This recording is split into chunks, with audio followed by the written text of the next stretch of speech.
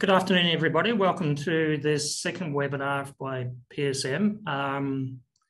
Today's topic is on the porphyry copper gold deposits of Southeast Asia, and with a particular focus on the geotechnical modelling for pit slope design. My name is Mark Higgers. I'm a principal at PSM, and I've been working on these deposits for the last 35 odd years. So we'll get straight into it.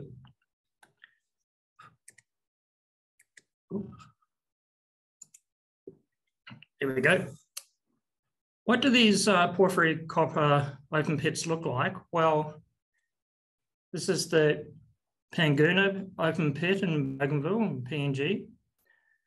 This is the Batu Hijau open pit in Indonesia in the island Zimbabwe. This is the Grasberg copper pit in the province of Papua in Indonesia. And the last one here is Ogtedi in PNG. So you can see straight away in these open pits that they're quite large structures, upwards of 1,000 meters in depth. And I like to think that they can be considered some of the greatest engineered structures in the world, given their size and complexity. They typically occur in very dynamic physical settings and in complex geological environments. So how do we actually go about undertaking the slope design challenge? The key messages for today are understanding that the geology is the main control on the rock mass behaviour, and also its role in controlling slope instability mechanisms that we need to consider in design. So really the challenge here is, how do we go about understanding that rock mass behaviour? How do we go about understanding and identifying those mechanisms? And the answer to that question is the geotechnical model. This is the slope design process flowchart that we like to use at PSM. So it starts off with I'll just put the presentation mode on. Where is it? Pointer options, here we go. So it starts off with the site investigation leading into the model development, and then the analysis and design, and then the slope management tasks. Just in a very brief flow through on what that design process is. What I want to do today is focus on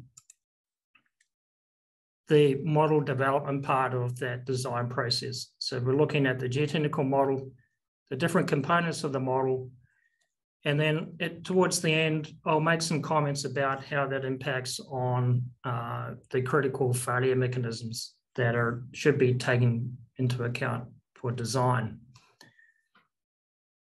Now, why have I chosen to talk about this? Is because if the model is flawed or incomplete or not quite right, then those areas will be taken forward into analysis, and then we have a risk that an inappropriate design takes place. So really, it's about getting this top process correct and getting the geotechnical model as accurate as we possibly can, given the complexity of the setting that we're working in here.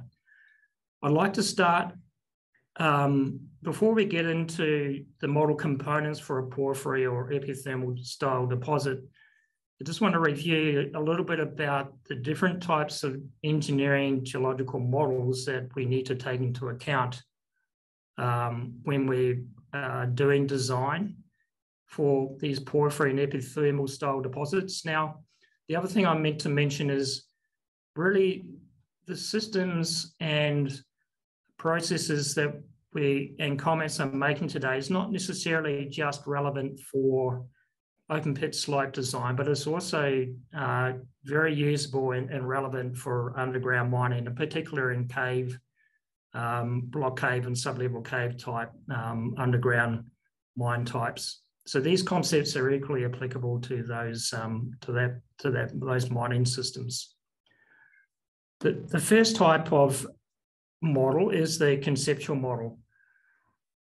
Now, the conceptual model is not a real model in space. It provides us a concept of what we might be able to anticipate. So it's quite a theoretical or notional model. When we base that model on our past knowledge and experience in these types of settings.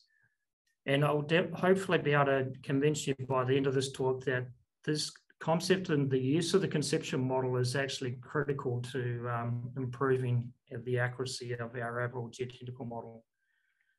The second type of model is an observational model. Now, this is where we're actually starting to collect data from our site investigation. We're now trying to provide a real representation of what the geotechnical conditions are like in space and time. So we're constraining that information in space and time. So that really the key words here in the conceptual model, where it's about anticipating what we're going to encounter in the rock mass, whereas the observation model is about constraining in space and time.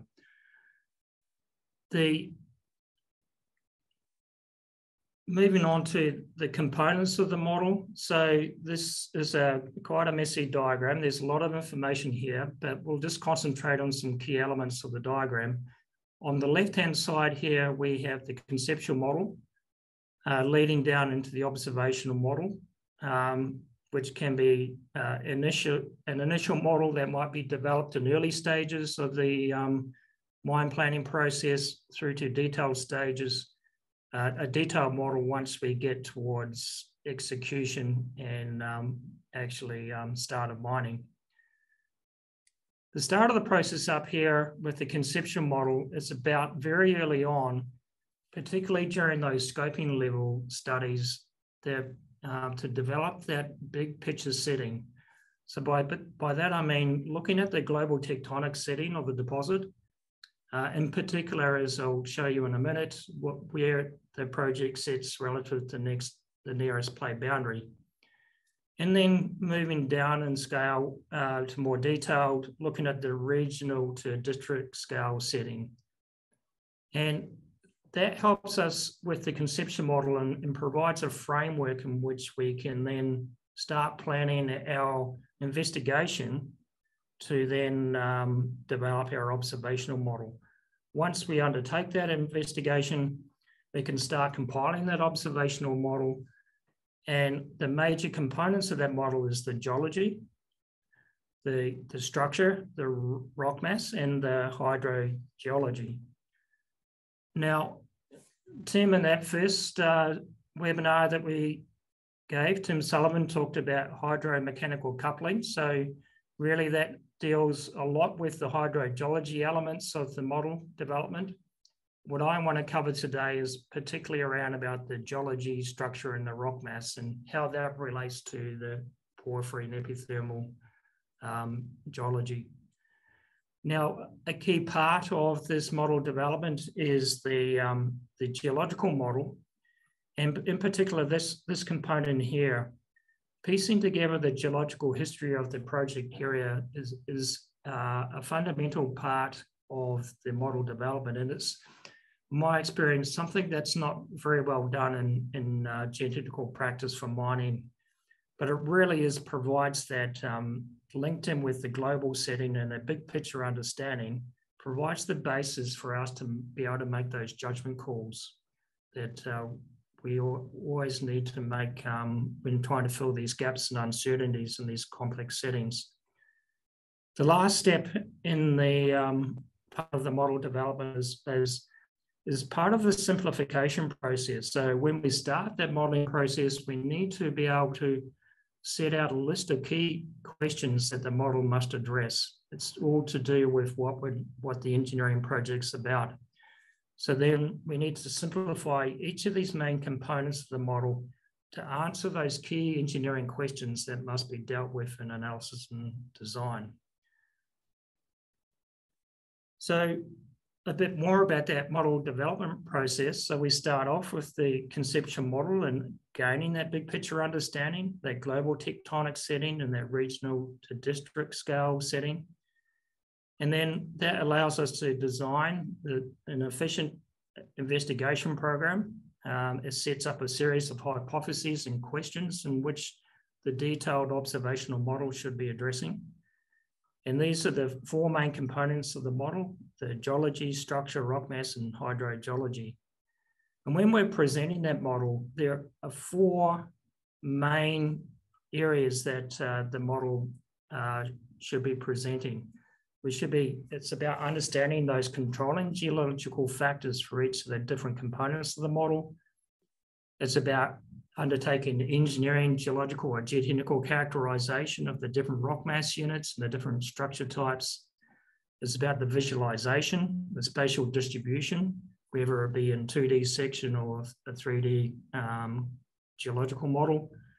And the last step that really turns it from an engineering geological model into a geotechnical model is parameterization, starting to put properties around the different rock mass units and different structure types. Now, the key part of this diagram here is that as we first develop our conceptual model, ideally during that scoping level study, as we go through each phase of the mine development process, from pre-feasibility to feasibility to execution, at each of those stages, we feed back what we found in those investigations back into the conceptual model. It then allows us to reframe those questions, test those hypotheses, and if we didn't get it quite right, then we can reframe those questions, and it's a way of improving the quality and the accuracy of the model. So that's what I mean by the conceptual model actually forms a very key part of our overall process of developing our geotechnical model.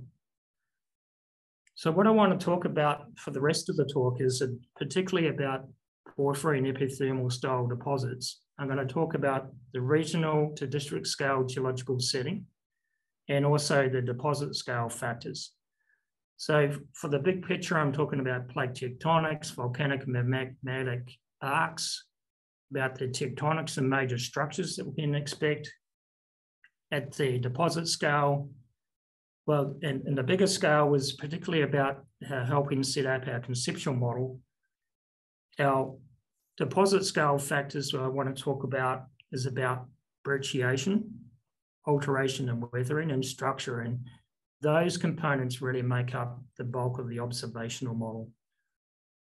And then we'll provide a couple of quick examples of what a rock mass model might look like, what a structural model might look like, and then some final comments on slope and stability mechanisms from a survey of a pit that we undertook in Indonesia. So let's start with the big picture setting first. So here's a map of the Southeast Asia, and here I've labelled on a number of porphyry and epithermal deposits. This is not exhaustive. There's plenty of others around Southeast Asia. Most of these we have had some association with in past years, and that's kind of why I've identified them, because they're the ones I'm most familiar with. So if I superimpose on top of that the plate tectonic model, so this map shows where the nearest plate boundaries are. The red dots show where those deposits were located. And quite clearly there, you can see that there's a strong relationship of these deposits with these convergent plate boundaries, these subduction systems. And then if we look at the different types of crust, so the yellow is the Australian continental crust, the green is the Eurasian continental crust, and it's the pink areas we're particularly interested in. These are the magmatic arcs. And clearly, again, you can see that these deposits are very clearly linked to these magmatic and volcanic arcs. So there's a very clear relationship of these deposits to this particular tectonic setting. Now, we're all familiar with these typical subduction zone settings with these subducting plate and the melting of the subducting plate and the generation of the plutonic activity and the volcanic activity. So these are the settings in which these porphyry and epithermal style deposits are located in these magmatic and overlying volcanic arcs. And typically you'll find that these porphyry deposits are located in these sorts of areas. They span that geological environment between plutonic and volcanic settings. And broadly, we can say that these settings for these deposits are contractional, and that means that we're getting processes like crustal thickening occurring, associated uplift in that overriding plate. And then to make our deposit accessible, we need an unroofing event. And those unroofing events are actually quite important to not only to the economic viability, or that we can actually reach it, but also it's a critical part of changing the stress conditions in the rocks we're trying to engineer in. Now, an equally important factor of these subduction zone systems is that these volcanic arcs are very active and they generate large quantities of sediment. So we have this sediment being transported into all sides of that volcanic arc. We can get fore-arc basins, inter-arc basins, and back-arc basins where these sediments and volcaniclastic materials are accumulating. And they form an important part of the geological setting in which these deposits are located. In these, looking at this big scale setting, looking at where these porphyry systems develop relative to the subduction system, so we can, there's these types of models available to help us guide our understanding. And these porphyry style deposits pretty much form in very restricted structural settings. So if the subducting and overriding plate are in compression, we tend to find that these arc parallel structures that generate this volcanism are quite restricted. So the penetration of magma from the subducting plate is restricted. And this has placed limitations on these melts being assimilated, stored, and homogenized, these MASH processes that the geologists talk about. So this is not the ideal structural setting for the generation of porphyry systems. In other plate boundary types, we can get these, both the subducting and overriding plate in extension. And this kind of does the opposite thing. It kind of allows increased permeability of these melts into the upper crust, and such that we got elevated and increased permeability, and these melts are extruded rather than being mashed. So they don't generate the right chemistry in the melt mix to generate these deposits. The most ideal setting for these porphyry systems is something in between, is what we call transpression or transtension, where we have some relaxation of those compressive stresses, so it allows us the MASH process to occur. And these deposits often form in these fault jogs or structural intersections, which are generated by these transpressional, or more optimally, these transtensional strain settings along these arc parallel structures. So the upshot of this is that these deposits often form in strike slip systems or along major fault intersections like pull apart basins and transverse fault structures. So these sorts of models are very ideal for trying to set up that big picture understanding on what, if we understand the large scale structure and setting of our deposit, then it gives us some ideas on the types of major structures and settings that we could expect it. So this, we can now start putting down a list of questions. And this is the power of the conceptual model. It's about putting down a set of questions in which the observational model should be addressing. Questions like, where is the deposit position relative to the overall convergent plate boundary model? what and where are the adjacent components of that associated subduction system? Are there any associated volcanic or sedimentary materials that are correlative to that intrusion or post-mineralization events? What is the uplift and erosional history? How does this fit in with the intrusion and the mineralization and the volcanism and the sedimentation events? And in here, we really need to look out for these paleosurfaces and unconformities that can form in these settings, which represent major discontinuities in the rock mass. And the last question is around the tectonic architecture of the related subduction systems, and how does this control the next scale down, the district scale geological structures. So moving down into the deposit scale complexity, Sillitoe was a major worker in these porphyry systems, and this is one of his publications from 2010. And it provides a schematic of the different types of materials that we can expect to see in these porphyry style deposits. So we have our subvolcanic basement. In this case, in this hypothetical example, he has a corporate horizon identified.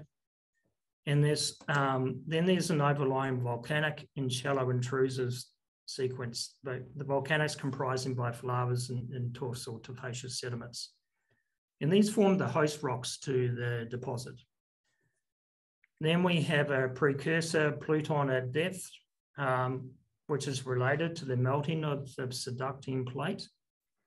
And then we have the porphyry stock that comes in as part of that pluton intrusion event that comes higher up into the crust. And then we can often have these diatreme style eruption events occurring associated with this magnetism, and that's important because these diatreme events are add another complexity in terms of the brecciation types we can expect. So I think the message there really is that these porphyry and epithermal style events, deposits are very complex. And it's the role of the engineering geology to unravel that complexity, really to unravel it to identify the important elements that are likely to impact on mine design. So common features that we're looking for here is it's kind of a given that lithology and rock type is a key control, but overprinting that we have a number of other factors, particularly the nature and occurrence of different types of bridges. So bridges are a particular rock type that occurs in these porphyry and epithermal systems. The next one is how alteration impacts on the rock mass conditions. The fourth is the weathering and how that impacts normally as a late event at the top of the system. And the last is the role of the structure and how that changes the rock mass conditions. So we're going to go through each of these elements now, the bridges, the alteration, the weathering, and structure. Brecciation first. So these hydrothermal processes related to these porphyry systems produce a range of different rock textures. They can be anything from a vein-dominated systems to breccia-dominated systems. And that contributes to the very characteristic fractured and brecciated nature of these of the rocks that we encounter in these porphyry systems.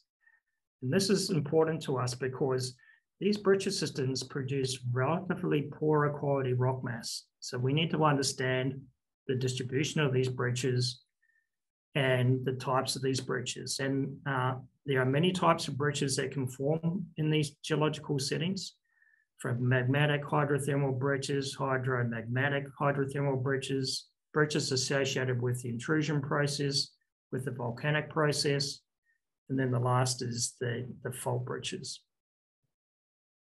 Now, these Corbett and Leach are also big workers in these porphyry systems, and they've got some very nice conceptual diagrams showing these different breccia types and how they form. So these magmatic hydrothermal breccias, they occur at deeper levels in the system, and they're related with sudden explosion of fluids, the generation of hydraulic fracturing, and they're quite catastrophic events, producing significant fragmentation of the rock mass. So these hydraulic fracturing processes are quite important in generating these types of breccias that we need to be able to identify in the rock mass. They can cause incipient fractures to form at the start of the process through to the development of hydrofractured breccia, which includes the development of the matrix material due to the milling of the rock as the hydrofracturing process continues. And then often we have another flush of alteration come through the system, causing some annealing and self-sealing of the breccia. Another type of hydrothermal breccia is the hydromagmatic breccias. So these occur typically towards the upper levels of the system. This is where we've got interaction of the magma with the groundwater or the surface water, producing these phreomagmatic eruptions. So when we're trying to describe these different types of breccias, there are a number of different key characteristics that we need to be able to recognize in the rock mass we're doing our logging and our mapping. We still need to map the coherent rock, and we use our typical logging systems, looking at rock type, alteration, grain characteristics, internal structure and fabric. That's very typical way of describing the rock for our coherent rock. However, these types of descriptions aren't adequate. They're not sufficient to be able to capture all the elements of a brecciated rock. So we can come up, set up these description systems that are really about identifying the different components of the breccia, separating and describing the clasts separate from the matrix, and then a range of different parameters around both how we describe the class and the matrix content. And then most importantly, we can look at the fabric, how those class and matrix interact with each other and what sort of fabrics they make and what sort of classed arrangements they make. There are a number of different fabric arrangement classification systems we can use. This is the one that we often use. We can look at crackle breccias, where we've got little or no separation of the clasts. And here's a bit of an example of what it looks like in core. So you can see here that the clasts are still touching each other. Once we get into the generation of a bit of a matrix, then these can actually either be matrix class supported, like this example, or matrix supported. As in this example, you can see here that the clasts are sometimes still touching, and the matrix supported, you can see that each of the clasts are completely surrounded by, in this case, a sandy clay matrix. And then we can get into our really highly chaotic and rotated breccias, where we can see quite a lot of knocking off of the corners, the sharp angular corners of the clasts, and they now completely surrounded by a matrix, and they've been disorientated and rotated. So there's been significant advanced level of the brecciation event. So when we're logging this core, we need to be able to identify these sort of textures and fabric arrangements, because they can make a big difference to how they perform once we start stressing these breccias in an open pit or an underground opening. There are a lot of difficulties in trying to describe these breccias. The number one thing you need to remember is that normally these breccias are a result of multiple phases of hydrothermal activity. So we've got repeated fracturing and brecciation, and And often the same piece of ground can be subject to different types of phreatomagmatic or magmatic events. If your main data source is drilling, then it's very difficult to see these textural relationships at the core scale. And often when we're trying to log these things, that those matrix materials can often be washed away, particularly in those weakly cemented clay matrix breccia types. The next type of difficulty with these breccias is trying to log RQD. Then because of their inherently weak nature, then they're very much subject to drilling and handling disturbance, which produces that artificial break in the core, particularly in those crackle and mosaic breccias, and even in those crackle breccias where we've got these incipient or weakly rehealed fractures, and they can easily fracture during the coring and handling process. And the last difficulty is sometimes it is quite difficult to differentiate between what is a true hydrothermal breccia and what is actually a fault breccia. They can be quite similar in appearance and character. And often what I find in my experience is that there's a lot of these breccias are being misinterpreted as fault breccias, whereas a lot of them are actually hydrothermal breccia. Looking at different alteration zones, so this is the very typical, very simplified alteration system for a porphyry style deposit. But if we then relate that to Silito's model for a telescoped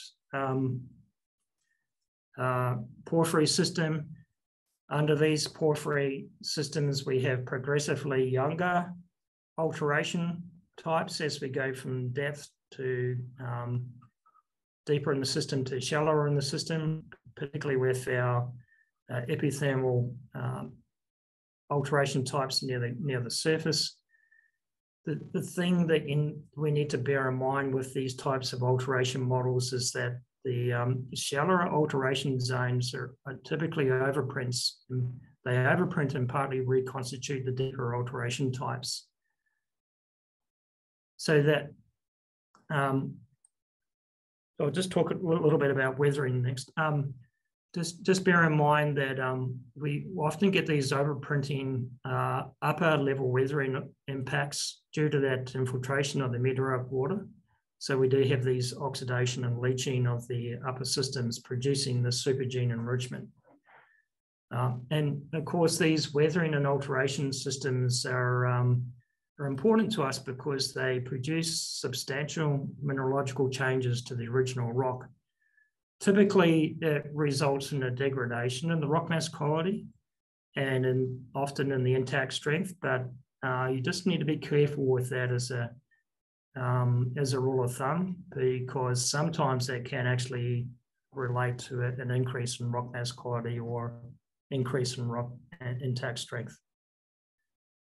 Now, if we hazard a guess at trying to rank the different alteration types in terms of their rock mass quality, so going from the best quality rocks up into the worst, the best quality at the bottom and the worst quality at the top.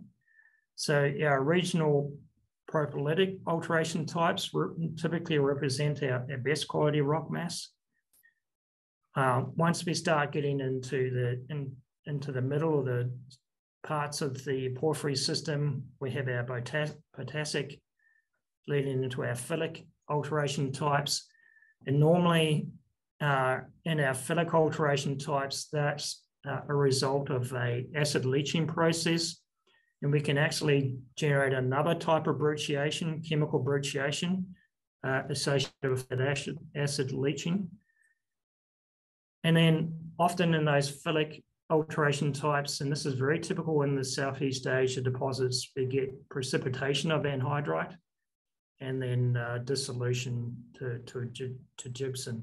So those anhydrite to gypsum boundaries represent a significant change in geological condition, where we're getting much better quality rock below that boundary in the anhydrite material. Next factor I want to talk about at the deposit scale is these regional structural associations. So if you remember, we talked about how a lot of these deposits are associated with these fault jogs and arc-related structures, so we can get these pull-apart basins, which can be both under pure strike-slip motion, but also ideally under transtensional pull-apart basins. Now, if you look at the literature again, we can see these types of conceptual models. In pull-apart basins, we get these near parallel or terraced normal faults. And in these transtensional pull-apart systems, we have these normal faults arranged in a non-echelon pattern. So these, if we understand the big scale, big picture structural setting of our deposit, then we can start anticipating what we might see at the district scale with these pull-apart type structures associated with these the big faults that these mineralization systems are associated with. We should also look at the evolution of these systems. Are we in a young system where these on echelon normal faults in these transtensional settings are relatively steep and planar? And then another, once these pull-apart systems become a bit older and a bit more evolved, and then the associated faulting in these systems can be a lot more complex, including these relay ramp structures through here, these cross-basin faults through the middle of the basin, and very importantly, on the limits of the basin, we get these curved and less steep concave up normal faults. And of course, internal to these pull-apart systems, we can get these radial shear structures that most people are very familiar with. Our synthetic and antithetic strike slip structures, and then our normal faults at either end of the basin. If we look at intrusion-related structures, we can have these growth models related to tabular magma chambers, producing these steep extensional faults in the roof above the pluton in the rock mass hosting the porphyry. And we can get these concentric radial joint systems associated in the rock mass surrounding the intrusion. And the important factor here is that the propensity for these concentric structures to flatten with depth, which is an important characteristic we need to keep an eye out for. So when we're putting our structural model together, there's a few tools we can use to help us with that. The first one is the hierarchy of structures, and then we can classify our faults to try and give us a confidence in our interpretation of those faults. In a relatively simple structural setting, we can just divide it into major structures and minor structures. So the major structures are our faults and shears that operate at the interramp to overall slope scale, and our joints and more discrete shears that operate just at the bench scale. Things get a little bit more complex. We need to be more sophisticated in how we classify our faults. We can divide them into different primary, secondary, and tertiary order structures. And we can gauge that by the degree of clay, gouge, and crutch breccia development and the width of the associated damage zone relating to faulting. When we come to classify our faults, normally we have different data sources to help with that. We might have some LiDAR or air photo lineament analysis. We might have some mapping that we could do in surface exposures, and our very typical data source is drilling. So we can give them a yes, no, with or without type rating for each of those different data sources. And then the different mix, whether we see the fault in all three, we can see them as lineament, we can see them in outcrop, we can see them in borehole core. We can give these different combinations of data classification a medium and high or low descriptor. And that gives us a basis for we'll make an assessment as to, okay, which faults are we going to take into account in design and which ones we're not. Because if I've got a low confidence that depending on the risk profile of the project, then we might not want to take these low or even sometimes medium confidence faults through into design. So the key questions we need to ask at the deposit scale is about the distribution of the brecciation and how that relates to the basic geological architecture of the deposit. We need to look at the alteration model. We need to look at weathering. We need to understand the deposit scale faults and shears and how they may relate to these regional structures. And we need to look at the structures related to the intrusion event. And then the last thing you need to bear in mind is that the deformation processes that can occur after mineralization. The structural history overprinting the regional and intrusion-related structural patterns. So if we quickly have a look at a couple of rock mass, a couple of examples. This is an example of a porphyry system in the Philippines. It's situated on the flank of an uplifted and eroded stratovolcanic complex. So here's the volcanic complex here, and our porphyry deposits located on the southeastern corner of this old volcano. It's a diorite stock that has come through intruded into the andesite lava flow systems. And there's a number of different brecciation types that we've been able to identify in the rock mass as part of the pit slope design. We have a vertically zoned alteration system, and then we also do have a gypsum and hydrite transition at depth. Now, this is the alteration model for the deposit. You can see that it's quite complex, but it captures both the porphyry and the high sulfidation nickel thermal alteration types. And through here represents that gypsum and hydrite transition such that. So I'm not going to go through this in any detail, but this is very typical of the type of alteration models that get generated for these porphyry systems. We can utilize that to help us with our rock mass classification. And this is the rock mass units that we derive for this unit. I'll go through a couple of examples. This is an example of these clay breccias. In this case, you can see that the matrix supported with numerous sheared zones. And these, because we found it difficult to differentiate, in some instances, the difference between the hydrothermal and the fault breccias, we've given it, so it relates to both the faulting and the hydrothermal activity.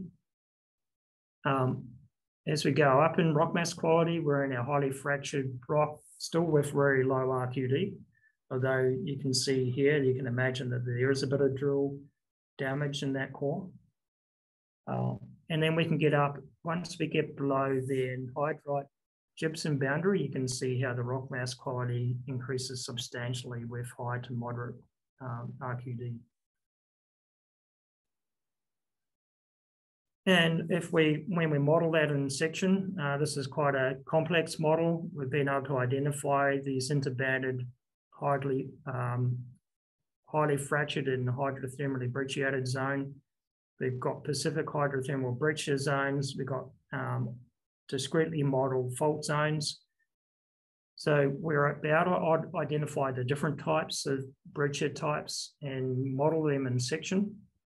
And then we can generate some finite element models to try and identify which of these zones are going to be critical for instability and design. In this case, you can see here that this hydrothermal breccia band that we've modeled through here, as well as you can see some displacement occurring along the fault as well.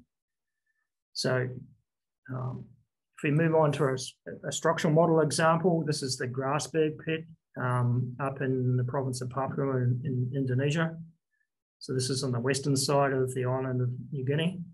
This is the original structural domain model, and you can clearly see that it's a radially produced model, which is very much focused on these intrusion-related structures, the concentric jointing in this case, as you can see in this bench scale photograph here. But when you look at the regional setting and the district scale setting of the Grasberg deposit, you can see that that is actually hosted by in a pull-apart basin, separated by two major strike slip fault systems, the Marienvale fault system through here and the Erzberg fault system through here. So a very clear pull-apart structural setting. And then we can start theorizing different types of regional structures associated with this pull-apart setting, both pull-apart basin features and aroidal shears, as well as the already identified intrusion-related structures here, in particular these concentric joints that were actually demonstrated to shallow at depth. So that was the original model, and this is the model that we ended up with to update the model, to take account of that pull-apart setting and the district of the deposit scale faults that were mapped in the early stages of mining. So you can see quite an uplift in the understanding of the structure as we brought in that conceptual understanding into the model. So just starting to wrap up now. The last, now gone through the different components of the model, but particularly the rock mass and the structure. How do they actually impact on the failure modes? And this is a survey that we did a number of years ago for an open pit in Indonesia. We can't remember how many failures we surveyed, but it was around 100 odd at different scales, from bench up to multiple bench to interramp scale. The telling figure here is that nearly 90% of the failures that we surveyed in this pit, where structure was the dominant control. Now we can divide it up into these green. These are the structures failures that related to simple daylighting, either as a planar slider or wedge failure. 10% of these failures were some sort of complex structure where there's a number of or several different structures interacting to produce the failure geometry. And then 40% of the failures were some sort of mix between rock mass and structure, but structure still playing a dominant role. Only 11% of the failures were actually associated with, not associated with structure, as a circular or semi-rotational style failure. And these occurred in these really highly altered and highly weathered rocks, particularly up the top of in the upper parts of the pit walls.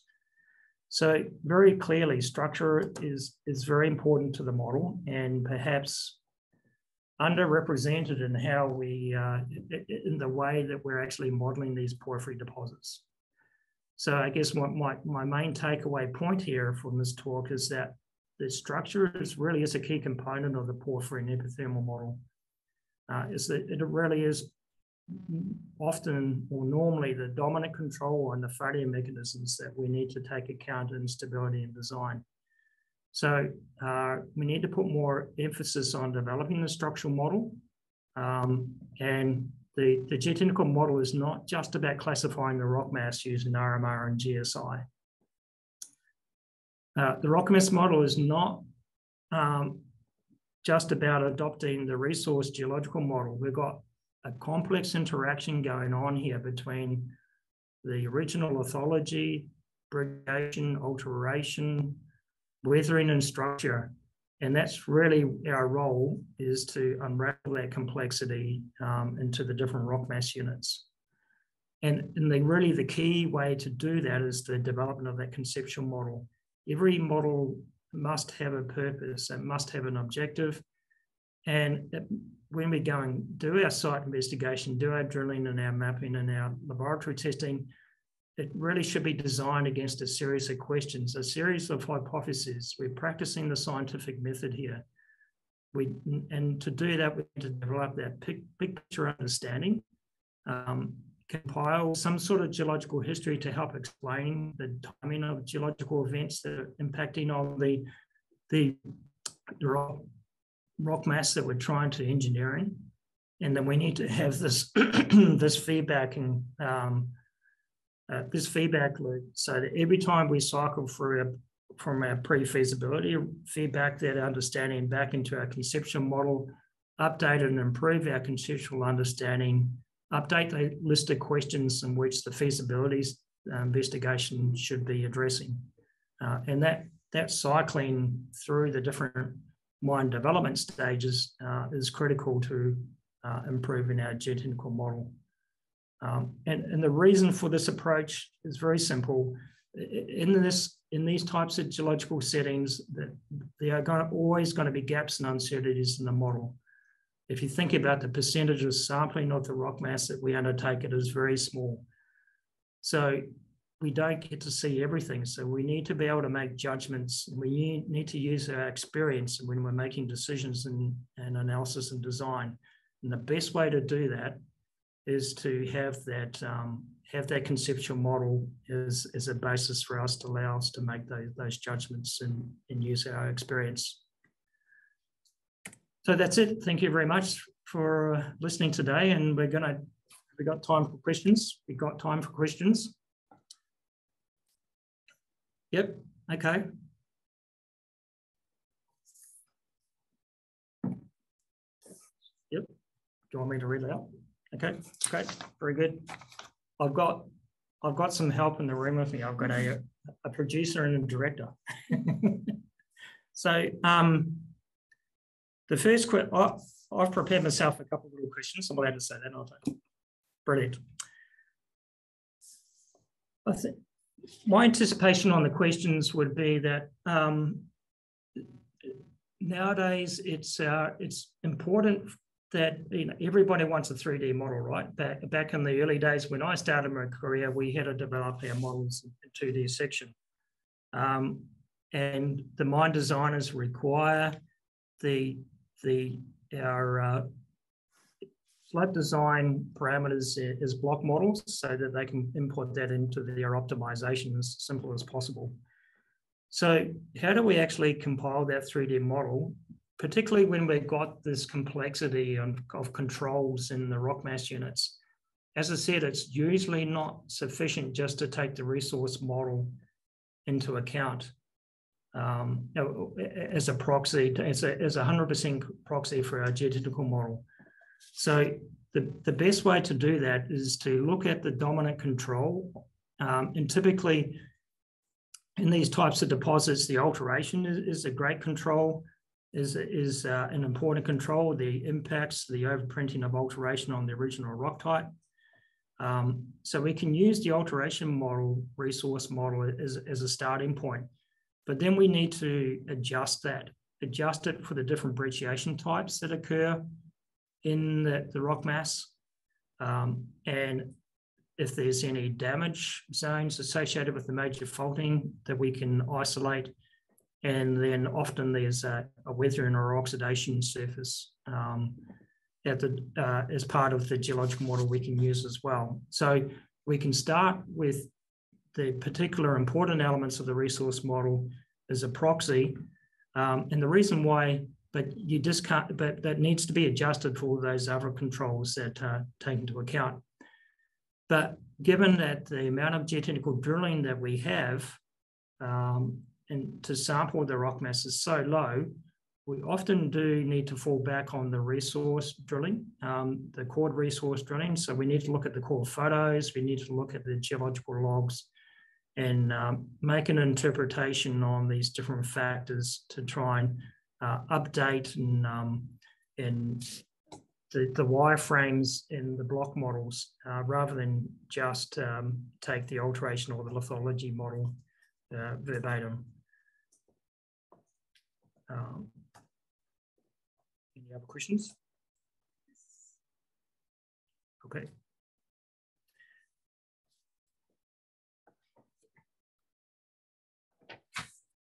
Okay, so the next a question from the floor: do you use a lot of drone imagery to make the models? Yes, we do. I guess if you're doing a pre-feasibility or a feasibility style model where your mining hasn't started, you're a greenfields deposit, then LiDAR becomes a major and important data source. So flying some LiDAR, and typically in Southeast Asia deposits they're highly vegetated, so you need a fairly dense sample in the LiDAR survey to be able to penetrate that canopy and get enough hits on the ground to build a LiDAR model. Now, the reason for the LiDAR model is to support our lineament analysis. Of course, drones become important when we're mapping once mining started, and we've got some exposures and benches to map. My preference would be to try and map them what I call manual mapping, because you can actually get up close and personal to the structure and to the rock mass.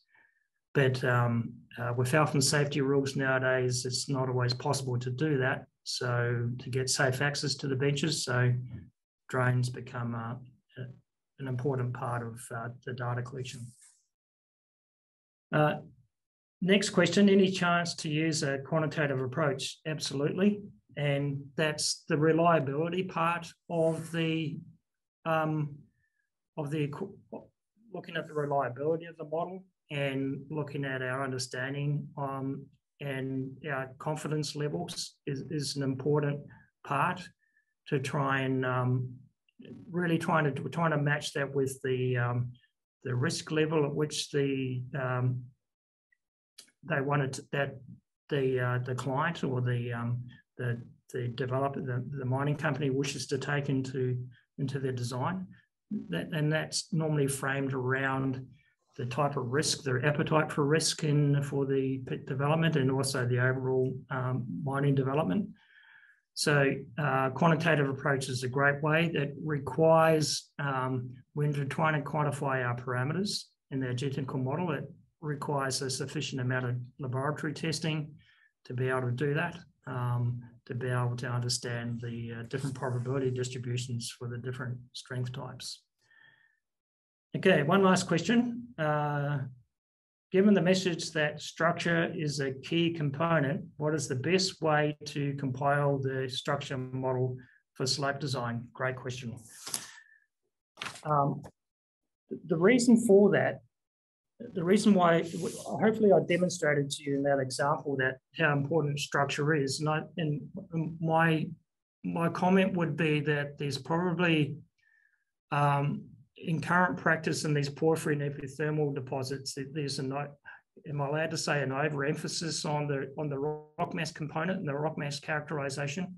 I'm not trying to say that's not important, it is, but it's often at the expense of not putting the effort into the structural model. So and as I've tried to demonstrate, that the structural model is often the most important part of the geotechnical model, and perhaps the structural model is the least well-developed component of the model in current practice. Now, often the resource model will include a structural component to the geological model. So that is a good starting point for compiling our structural model. But you just have to bear in mind that the main customer of the resource model is to try, or the main objective is to try and explain mineralization and grade. And not all of those structures that are in the resource structural model would be geotechnically significant. They might be subject to late phase. Yep. Do you want me to keep going, or do you want me to stop? I'm happy to keep going, but I'll finish up very quickly. Just be careful adopting the resource model, because the structural model, because all of them, if we had a late phase alteration event, they might be rehealed and not geotechnically significant. And then secondly, because of that, not all of the geotechnically relevant structures might be in the resource structural model. Therefore, you can't just take the resource structural model and apply it to the geological model for slope design. You do still need to put some effort into understanding. And once again, to fill the gaps, because of the limited amount of geotechnical drilling, you need to often fall back on the resource diamond drilling program and go for the core photographs and go for the geological logs to improve that structural model. Okay, I think we're all done here. So thank you very much for listening today. I hope you're able to get some understanding on how to improve your geotechnical modeling for slope design, but also for underground mine design in these porphyry and epithermal style deposits. We often have people that like to send questions through. So do they have a email address? We can provide an email address. You'd send an email. Yep. So if you send us an email, and we can reply to those questions. This talk was originally, a version of this talk was originally given back in 2016 at the Asia Pacific Slope Stability and Mining Conference, which was in Brisbane, 2016. So that I do have a paper on this topic. We can provide you the reference for that, or maybe even a PDF copy. But that was for 6 years ago. So we've updated some of our thinking since then. So the idea is to try and update that paper and publish it again, and probably in a journal.